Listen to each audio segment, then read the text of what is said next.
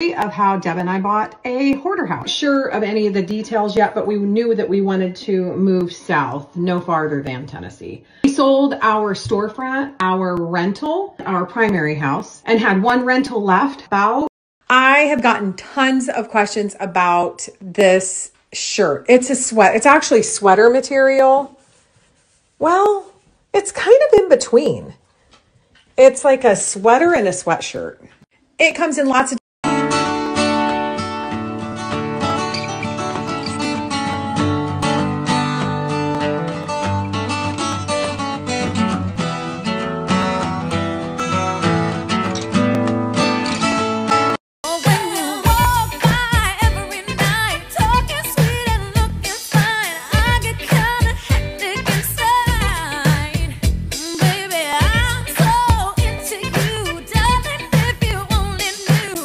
This is our jewelry cabinet. We got these two doors at a flea market years ago with the slide glass in it.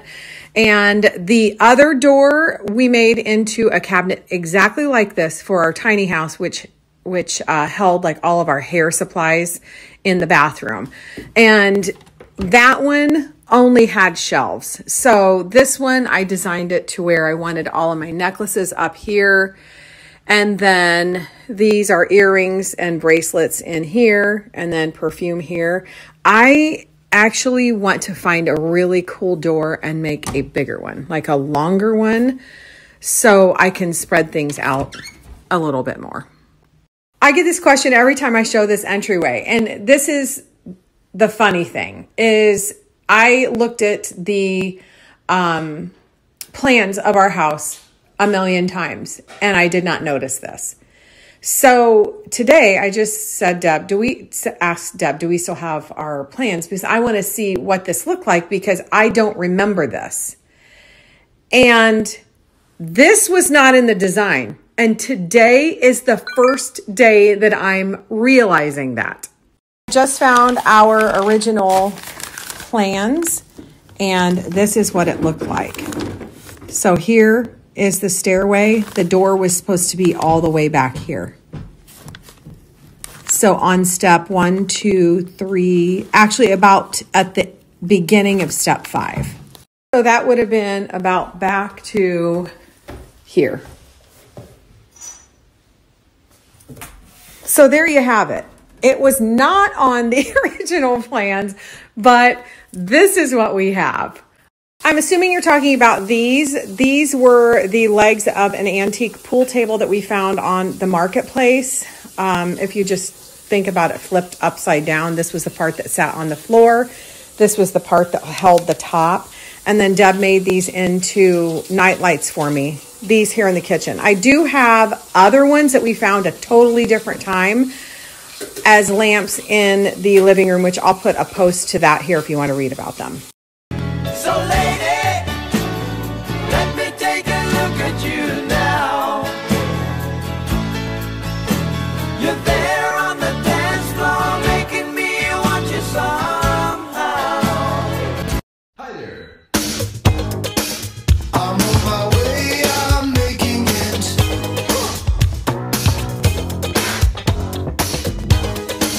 I've got to make it show, yeah.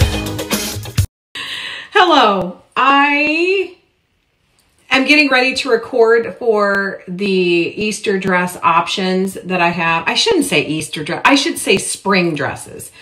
I got this one this week along with a couple other colors in this same version. They are so cute.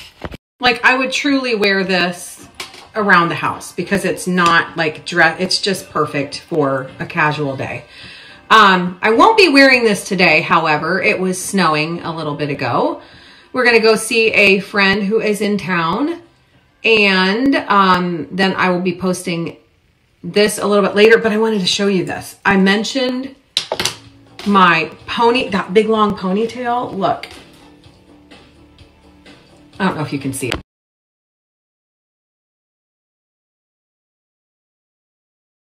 I saw another creator share these dresses. She's tall, thin, and 20. I am none of those. Let's see what they look like on me. These come in lots of different colors, lots of different patterns. They have the ties here. They have an elastic sleeve. Okay, two things. We lost an hour today with the time change, and Deb and I both agree. It seems like we lost 6 hours. Like, it's 7:30. It seems like it should only be 3:30. What's going on? Number two, I just recorded this. So this is that fake ponytail. It's really long. I did not cut it, but I figured out how to put it in my hair. And I think I just recorded it. And I think it's really, really simple. I think I explained it really, really simple. So I'm going to edit that here in a little bit, and then I'll post it.